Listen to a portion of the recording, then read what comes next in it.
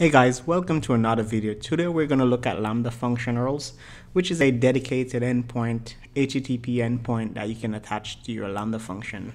And this makes it really easy for testing, right? So let's take a look. Already there are two ways you can actually enable this. One is if you have a Lambda function which currently doesn't have it. Let's go over to configuration and we can just enable, and if we scroll all the way down, we should see function URL, and we're just going to create a URL, and that allows us to connect to our function over HTTP. Now if you want to keep this within your account only for IAM users, that's pretty fine, but most likely you want to make this open to the public, and so it will create a policy which will allow anyone to connect to this Lambda function using the link. So let's hit save, and we're going to get a link. So let's click on this. And there we go. So we can actually now, if we go to a tool like, let's say, Postman or any other HTTP tool, and we can actually connect to that. So that's pretty cool, right? So now you can quickly test your functions. So what if you want to create a new function and enable this? That's even just as easy, right? So let's go and tester.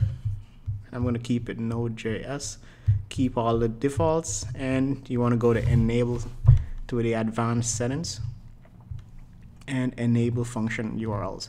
And again, it's the same thing. Once you hit that, you'll get that URL at the end.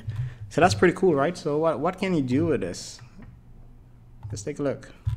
Let's fire up this function.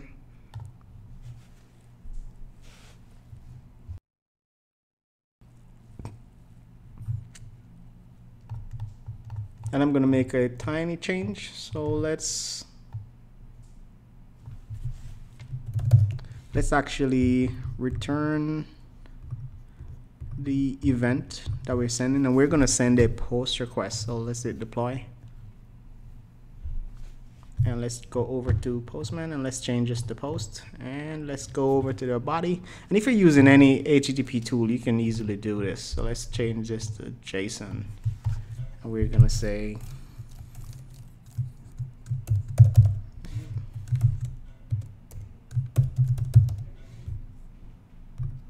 let's make sure we're putting up a valid JSON.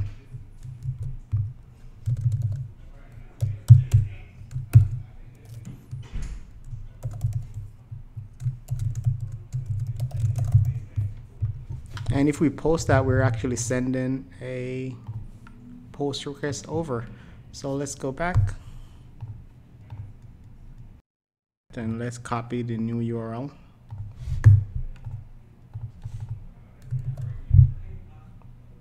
And send our post request. And here we are. And if we scroll down to our body, there we are. So you can test any HTTP request with this. It's just a quick intro. Please play around with it. Bye.